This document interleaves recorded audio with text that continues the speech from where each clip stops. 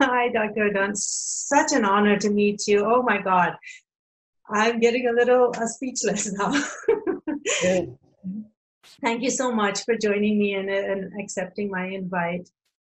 Well, for those few that might not know you, Dr. Michel Odent is a prominent, maybe one of the most prominent obstetricians and childbirth experts since the 50s. So you have more than half a century of experience. Wow. An author of many books. How many books have you written, Dr. Odent? About 15. Wow. About 15, I think so. Beautiful. And translated to many languages. And you have been when you introduce me, what I think you should emphasize regarding when we consider the topic of our conversation, it is in 1977 I wrote the first papers suggesting that among humans, lactation is supposed to start during the hour following birth.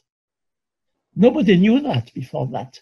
There have been thousands of years of beliefs and rituals, the effect of which was to postpone the initiation of breastfeeding. So in 1977, I said in conferences as well, that among humans, let's say another way, that human beings have been programmed so that in our species, lactation is supposed to start during the hour following birth. So I think it's something to mention. Absolutely. Now, because we talk about breastfeeding, yes, and we talk about, I think we have to say a lot to say about the connection between birth physiology and the physiology of lactation. Yes, thank you. Thank you for reminding me that. And you have been presented in Lancet as one of the last real general surgeons. Oh my God, what an honor for me to be sitting here and chatting with you. I'm thrilled. One of my favorite quotes from you is that childbirth needs to be mammalianized. And I love that because my video is called We're Mammals. So it's all about that. Can you touch on that? And how about breastfeeding? How should that be mammalianized? Yes, or mammalianized. Like mammals. Yes, because it's almost the opposite of humanized. You know, when you humanize, we introduce the effect of what is our cultural influences and so on and so on. So to a certain extent, we have to eliminate what is cultural, what is specifically human, in some physiological situation, such as the perinatal period. This is the time of human life when lactation starts. You know? So at that time, we might almost say we have to dehumanize to forget to that what is specifically human, to put our human brain, our neocortex, our thinking brain at rest, you know, to forget the rest of the world.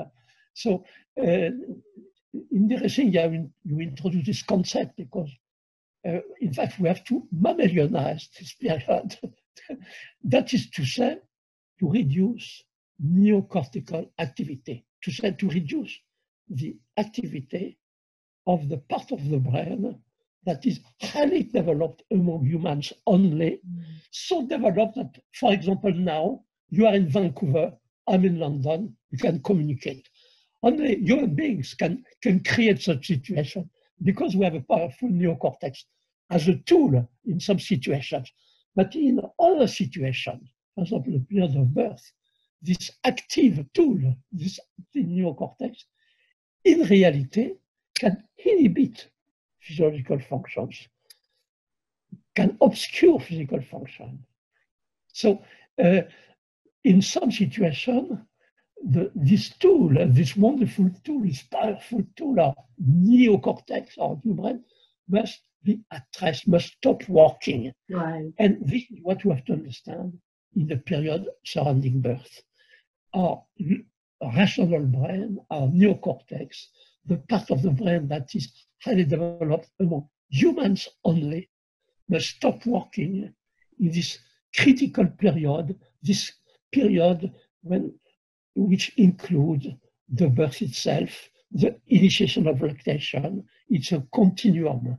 A continuum, I might even say, that starts even before the labor starts, that already there are some physiological changes. You know, we know now from MRI, for example, that some parts of the brain, of the gray matter, are shrinking as a way to prepare for the birth. So, and after that, we might say that the birth process is a way to prepare lactation. Lactation is central among mammals. What the definition of mammals that we are fed originally with the milk of our mother. That's what makes us mammals. So it's central, but important to realize that the birth process, the period of birth, is the phase, the main phase of preparation to lactation. Wow. It's preparing to lactation, to what is make us many mammals. And easy to explain that now. For example, I give an example of why it's so easy to explain. We understand today that during the birth process, mothers, human mothers and other mammals, protect themselves against some kind of pain by releasing the so-called endorphins, beta endorphins. So an endorphin, beta endorphin, is a releaser of prolactin. So just saying that, and you see a chain of events. Pain in labor, physiological pain, endorphins, prolactin, motherhood hormone, prolactin necessary to release milk, important in lactation. It's a chain of events. We might say something like that in the system of oxytocin and so on and so on. So today, we are in a position to present the birth process as a phase of preparation to lactation. Wow, beautiful, beautiful. It means, and it's very important to say that from a political perspective, because what we disturb dramatically, and we have been disturbing dramatically for many years now, is the birth process. Well, socialized childbirth, we have made it more and more and more difficult. Now, most women don't give birth by themselves today. At a global level, most women replace their natural hormones by drips of synthetic oxytocin. Synthetic oxytocin is cheap. Cesarean sections are safer and safer. So we can say today at a global level, human species, that most women today don't give birth by themselves. Mm-hmm. And when we understand that giving birth is a phase to prepare lactation, easy to guess why lactation is so difficult in our society. Why there are difficulties? Of course, it has not been physiologically prepared. Particularly in the very beginning, you know, the first 3 minutes following birth are essential. It's about 3 minutes after birth that the mother can release the highest possible peak of oxytocin a human being can release, but on the condition that she's not distracted. She has nothing else to do but to feel the contact with the skin of the baby, to look at the baby's eyes, to smell the odor of the baby without any distraction. But it's so difficult at a time when birth is so much socialized. Mm-hmm. So easy to explain why lactation is difficult among humans. That's why when we are talking together about lactation difficulties, you are aware of that, I found interesting that you are originally a midwife. So you can probably understand more easily than many other people the strong connections between birth physiology and the physiology of lactation. We might say to a certain extent the priority today, when you look at all these perinatal period, the priority is to improve our understanding of the basic needs of a laboring woman, to understand birth physiology. And we have the possibility to understand in a new way birth physiology. If we start from a new question, one reason why we don't understand birth physiology is that we start from a wrong question. We don't start from the right question. Remember your textbooks, your textbook about birth physiology. What is the point of departure?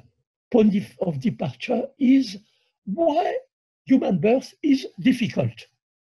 That's a question. And they say for mechanical reasons. That's all. So we don't need to know more. We don't need to know more since you cannot change the shape of the body of the mother when she's pregnant. That's all. That's all. And what I want to say that it's different if we start from another question. The other question, the useful one, is not why human birth is difficult, is why occasionally some women give birth very easily, very quickly. That's another way. If you start from that, we understand what we can learn from neurophysiology, reducing neocortical control, and so on. So that's what I want to say because it's central. The essential fact is that we have to start from the right question, not to wonder why is human birth difficult, but why it's occasionally easy. Yeah. And I remember you mentioned somewhere that instead of going into studying the anatomy of the uterus for birth, it's more of the brain physiology, thinking of how birth is going, about, again, touching on the neocortical activity. Yes, I said that in a different way, saying birth physiology is first a chapter of brain physiology. People look at what's happening in the pelvis, in the uterus and so on. When a woman is in labor, they should look at what's happening in the brain. Beautiful. Human being so special among mammals is this highly developed neocortex. And giving birth is not the business of our highly developed neocortex. Correct. It's the business of primitive, archaic brain structures. Beautiful. Well, thank you. I have a favorite part in one of your books, Birth and Breastfeeding. And you mentioned that the same way the phrase putting the baby to the breast, often used to describe the first sucking, expresses a failure to recognize our instinctive potential in such circumstances. Speaking from my own experiences of home births, I can tell you that the baby invariably suckles during the first hour after birth, but nobody puts the baby to the breast. Mother and baby coordinate their actions. The important thing is not to get in their way. That is my favorite part of this book, not to get into their way. Now, well, what do you think about how interfering with the process of the first latch, how that affects babies' breastfeeding experience? Oh, yes, for so many ways. We interfere because the event is socialized. When a woman, mammals giving birth, what they need first is privacy. When a woman has just given birth, in order to release a high peak of oxytocin, oxytocin can be called the shy hormone, the timid hormone. You don't release oxytocin if you feel observed. So what's important at that time is to desocialize the event, That was not understood. So what we need to understand is quite simple, but it's not easy to accept in which direction we must go today, because we have to reverse thousands of years of cultural conditioning. It's about 10,000 years ago that our ancestors started to dominate nature. That it started, in fact, in the Middle East. in the Middle East, what was Persia and so on and so on. Dominating nature was not just domesticating plants, agriculture, domesticating animals, animal husbandry, but it's also domesticating human beings, organizing their life in a new way, particularly the birth process. Before that time, women used to isolate themselves to give birth. You can imagine that baby was born, woman could not feel observed. It was simple. She was on another planet. It was probably simple. But gradually, it became more and more and more and more socialized. And today, childbirth is more socialized than ever. It's even masculinized. There are men around, that was new and so on. So it's not surprising that women cannot give birth anymore. They can have difficulty to breastfeed because the phase of preparation to breastfeeding is disturbed. So, yeah. Thank you. Thank you. Is there anything else you'd like to add to this conversation? Just as a message to the new moms that are maybe concerned and anxious about breastfeeding? If I have to give a short message to women who might become mothers, it can be very simple. To give birth, you need to release hormones, but one is particularly important. This hormone is the shy hormone, is the timid hormone. It's called oxytocin. Oxytocin, which is so important during birth and breastfeeding, particularly immediately after birth, is the shy hormone. It does not appear if the mother feels observed. It does not appear among strangers. So just remember that. To give birth, and at the time when you start breastfeeding, you need to release the shy hormone. That takes a minute to it. Well, thank you so much. This means a lot to me. Joining me, I'm in Vancouver, you're in London. Beautiful. I mean, thank you. Thank you.